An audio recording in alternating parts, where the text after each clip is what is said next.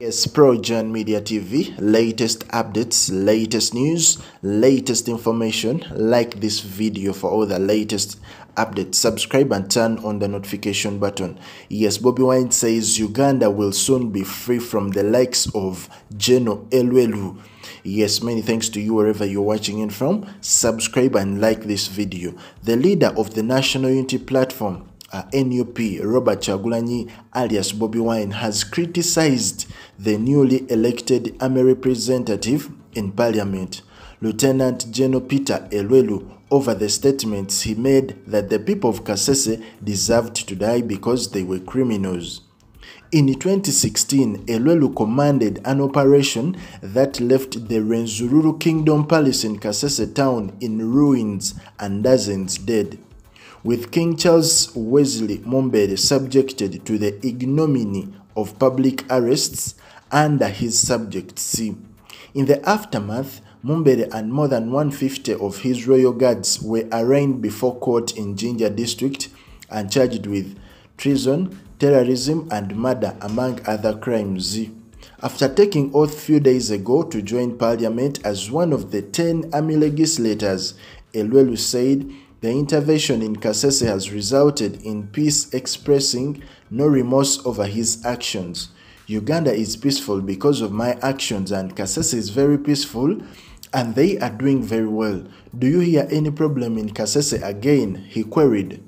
Elwelu's statement has raised concern among the leaders and human rights defenders. Kyagulanyi noted that many innocent people were murdered in cold blood, while others were arrested and are still languishing in prison because of his actions. A man under whose command over 150 citizens were murdered swore in with a Bible.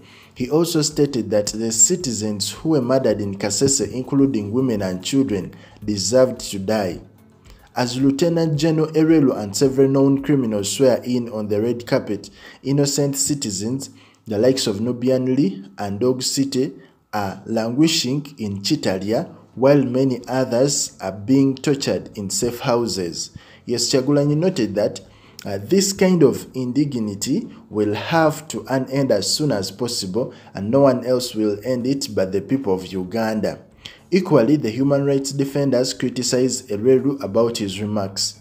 Dr. Livingstone Sewanyana, the founder and executive director of Foundation for Human Rights Initiative, said that Elwelu is not only liable for the blood that was shed in the area but also prosecution. His admission attracts legal consequences. Whereas he enjoys the protection of the state at the moment, at any one time he can be prosecuted, he said.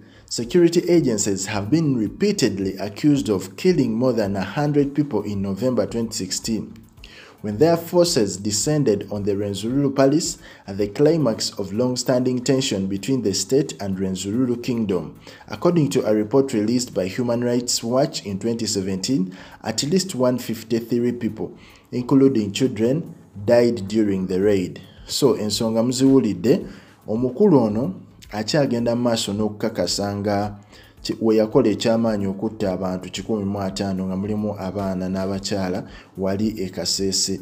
Era alagira ddala akyalina amaanyi mangi, ate era alaga okutta abantu abo tekyamuyinaamu buzibu era teyejjusa, olw'ensonga yavuddeyo n'agamba nti Kasese ssaawa zino erina emirembe era n'eggwanga liri peaceful, naye nga ekyokutta abantu ye tekimulumamu yadde. Abamu ku ba defenders aba human rights bavudde ne bagamba ebigambo byayogedde ebyo biragira ddala omuntu ataliimu ka buntu. Tosobola kwogera statement ng'ezo olw'ensonga nti state yekuprotectinze, okuumibwa state yekukuuma, naye time etuuka ebitiibwa ebyo ne biggwaawo, ebigambo ebyo ne babikujjukiza nga bakuprosecutinga. So omukulu oyo Jeno ayogerera ddala bubi nga bwe twalabanga Bantaliza we yayogeranga, naye Katonda yatuuka ye kennyini n'akwekolererako. So ne Bobi Wine avuddeyo n'abanga akola remarks ezo ng'agezaako okulaga nga omukulu ono yatta abantu 153 nga mulimu abakyala n'abaana, nga bwe yakutte Bible n'alayira, ate olwamaze okulayira n'avaayo n'ayogera ebisongovu. Anyway, ku Progen Media byebyo ebyabadde bya Bobi Wine. Likinga, commentinga era subscribing.